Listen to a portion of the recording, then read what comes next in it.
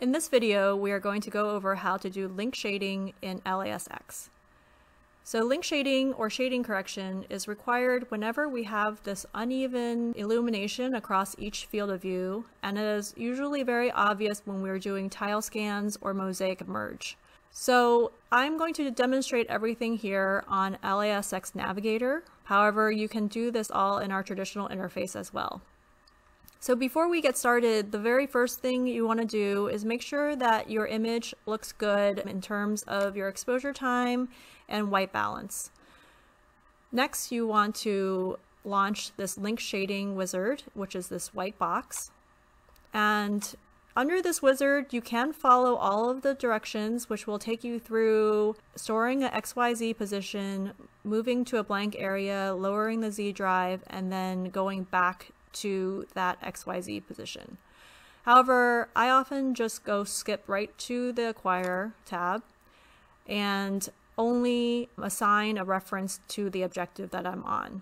You can go through all of the objectives if you wish, although I find that it's more useful to do it right when you need it. So the contrasting method here is Brightfield, and the camera that we're using is the DMC 6200. We are in color mode, and you can see that these other two objectives already have a reference as indicated by this green dot.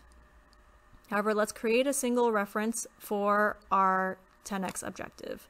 So the first thing we want to do is move to a blank area, and let's go live and zoom in. So because you're doing a shading correction, it's very important not to have any spots or dots in your field of view, because that will affect your reference image. You'll need to defocus to get rid of the dots. Sometimes you don't have a choice because you might have dirt on your camera, and other times your slide might not be great, so you can put in a blank slide or something else in the light path. When you're happy, you can hit single reference. And now it's going to go through all of the various image formats available on this camera.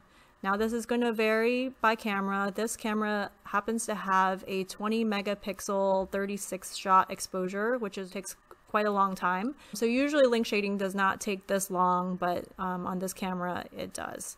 One really important thing to consider when you're doing link shading on Brightfield images is to not overexpose your image. So if it's too bright, it will actually send back an error message telling you that it can't perform the link shading, in which case you need to lower your exposure and repeat this process. Now, you only have to do this once per objective and per contrast method and camera. So if you are always doing this, you can just always come back to this link shading wizard and skip the wizard and just hit activate link shading. When you hit this button, it also allows you to check this box for activate link shading correction for live image, and this will reduce your frame rate if you are trying to go faster. And now our link shading is activated, so all shading references are valid.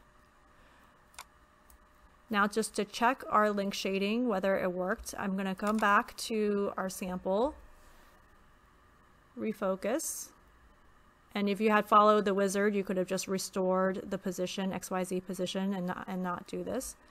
And then I'm going to hit start. So now you can see I have a perfectly balanced image without uneven illumination.